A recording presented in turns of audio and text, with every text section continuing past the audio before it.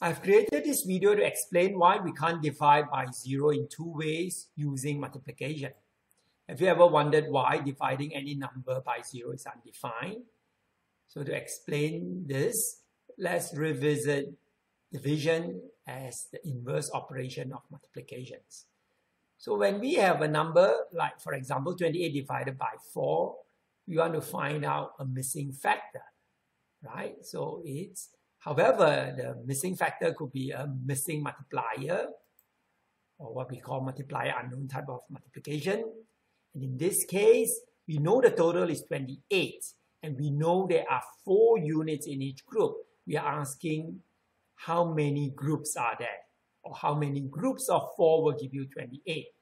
The second type of division is the how many units in one group type of division. Here we know there are 4 groups, and we want to find out how many units in each of these 4 groups, such that the total is 28. So in this case, it's the multiplicand unknown type of multiplication. So let's use this idea to explain why any number n divided by 0 is undefined. So we can use the how many groups type of division to explain it. Here we want to achieve n units, total of n units, and we know that there are 0 units in each group. So no matter how many groups you have, it's just not possible.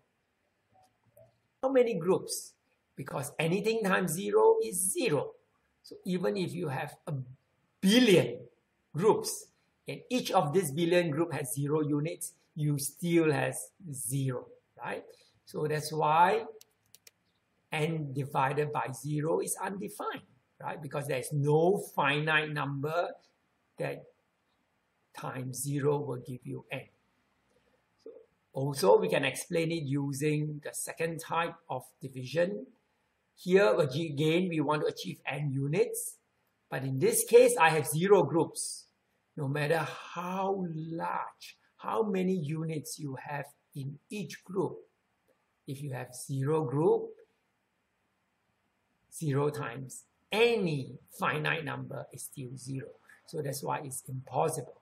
So it's just not possible to find a finite number of units in each group that will give you n units if you have 0 groups in them. So I hope this has helped you. Thank you and have a great day.